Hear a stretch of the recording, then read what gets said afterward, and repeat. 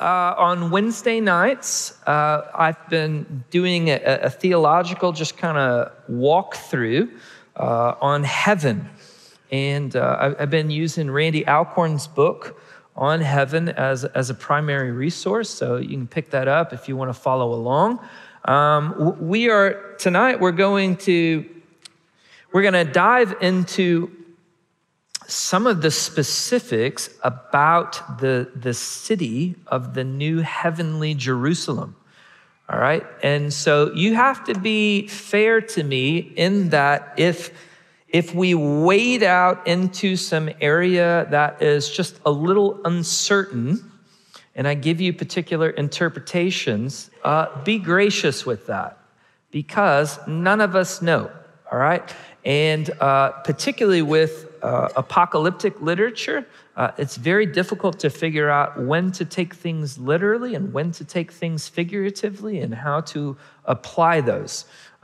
So with that said, last time, I looked and I wanted to show you a particular thread where much in the Bible points to our end final state as a restoration of Eden.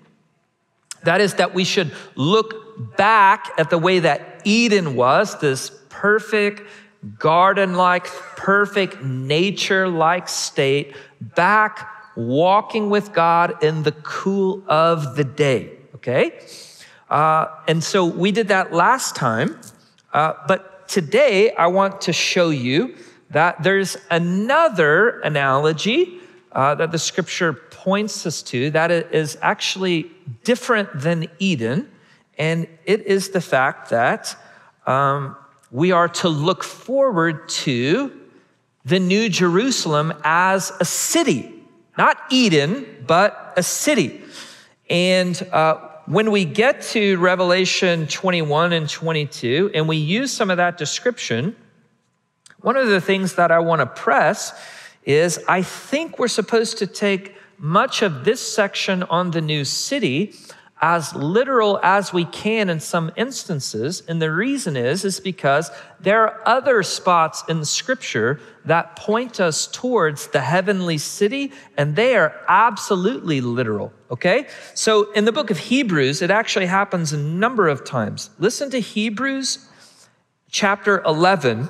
Listen to 8 through 10. By faith, Abraham, when he was called, he obeyed by going out of a place to which that he had received for an inheritance. And he went out not knowing where he was to go. He's talking about way back in Genesis when God said to Abraham, get up and go to the land that I'm going to show you, right? So Abraham left his home. He left his inheritance there to go to a new land, okay? By faith, he lived as an alien in the land of promise, as a foreign land, dwelling in tents with Isaac and Jacob and fellow heirs of that same promise.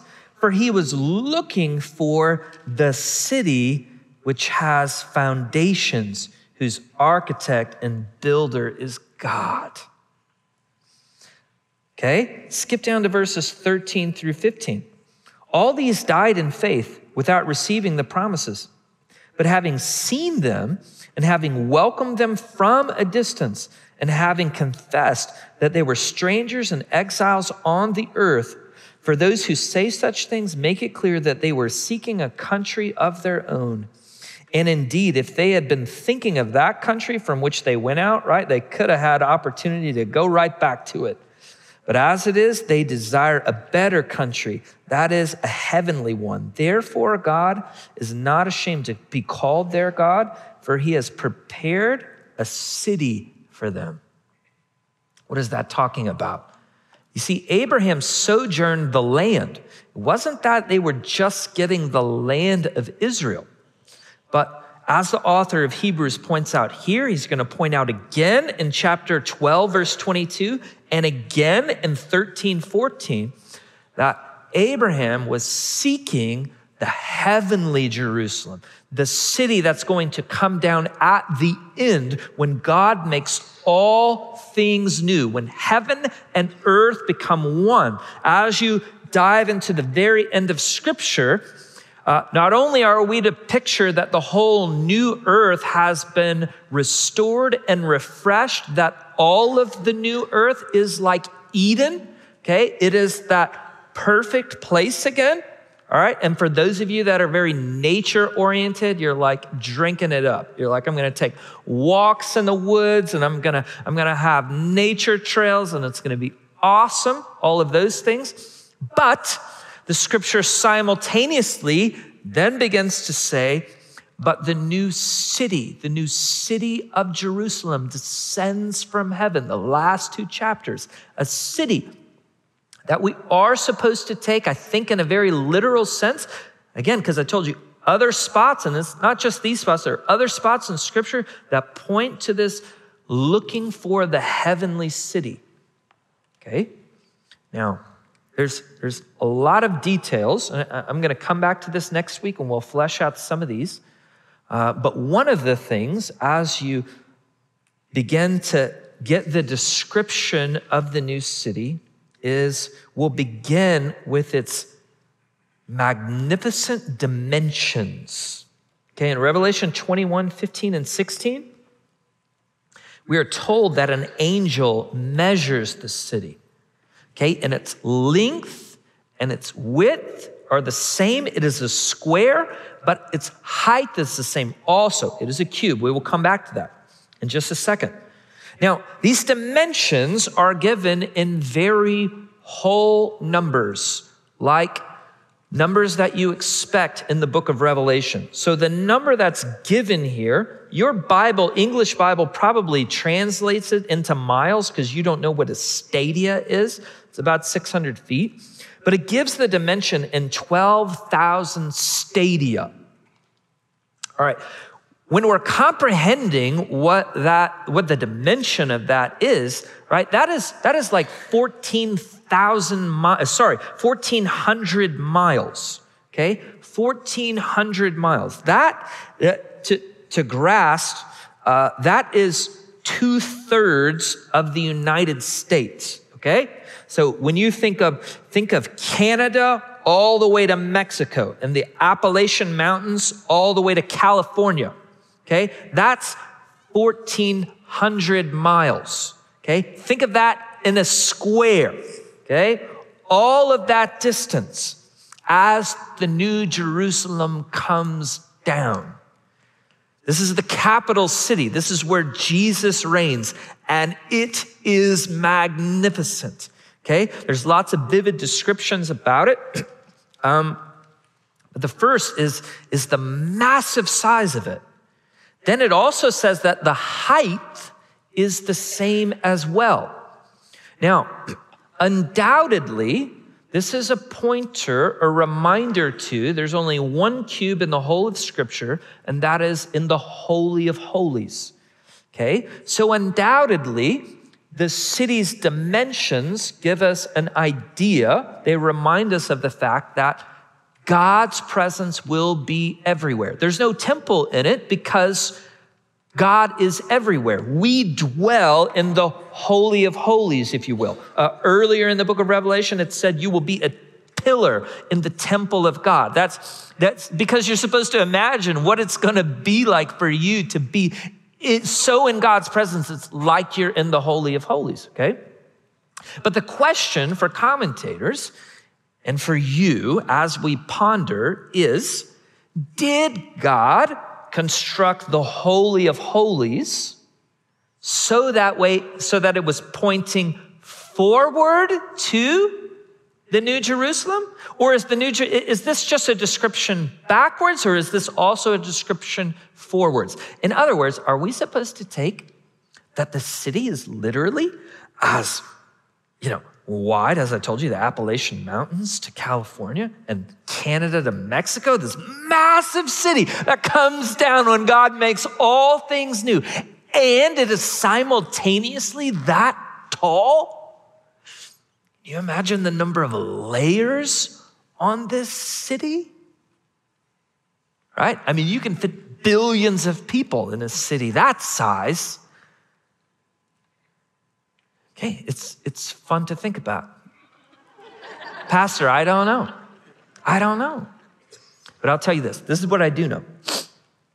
There are a few descriptions. It talks about the gates. There's gonna be 12 gates, 3 on each side. And it says that the nations and the kings, they go out, in and out of the gates. Now this suggests that not everyone lives in the city, or maybe you have 2 homes, all right? This is what I'm proposing. You got 2 homes, all right? You got one in the city and one out. But the nations, it says the nations go out and they come in, okay? Now, why this is so important, in Revelation 18 or 19, when Babylon, the great city, falls, there is all this lamenting over all the beauty and the good and the trades and the arts and everything that man has accomplished, but he got off track and he began to worship the things of this world instead of God. But in the new Jerusalem, in the new heaven and new earth, right? Think of what it's going to be like in that city with all the nations and all the arts and all the technology and all the good and righteous things that don't get out of kilter, but are magnificent because we like to build and we like to sing and we like to create music and art and beauty. And think of the shows that are going to be there. Think of the music concerts that are going to be there when you finally learn Mandarin. And think of the sporting events and all the good things that are going to be in this city. And I think that we're going to keep playing in this space. I'm out of time. But for tonight, just to introduce and to allow your mind to think, what is that city going to be like when all is right, when all the nations are represented, all the cultures? That's the beauty of the end. You see, the end doesn't go back to the plain Jane of the beginning. It actually fast forwards and incorporates the complexity of nations and tongues and different cultures being together, still having their culture, but because of Jesus Christ, we're all in harmony. And to be able to play that out, it's going to be awesome. It's going to be greater than you and I could ever imagine. And it is good and it is right for us to not only think back to Eden like we did last week, but to also think forward to that city. Let's pray. Our Heavenly Father, we thank you for your word. Help us as we think through the complexity of what's symbolism and what's not, and to think about a place that you have prepared for us, just for us, that will delight our heart. You are a Father who loves to give good gifts to your children. You've made us with bodies and taste buds, and we love to do activity and work and all of those things, and to just think and to dream of our eternal home with you, sometimes in nature and sometimes in a city. God, help us to think well and right about that. In Jesus' name we pray, amen. God bless you guys.